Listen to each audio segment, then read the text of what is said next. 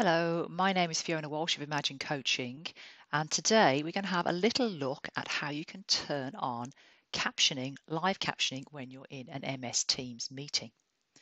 So I'm in a meeting here, and if I go to the top here where I have more actions, if I click on more actions, you'll see partway down here we have turn on live captions.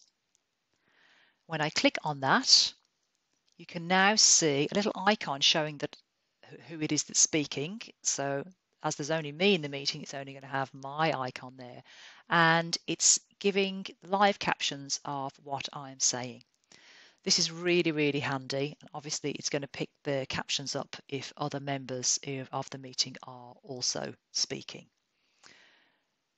Very short tip for today. If you like that tip and you're watching it on LinkedIn, please do connect with me to see more. And if you're watching on YouTube, please subscribe to my channel. Thanks very much. Bye.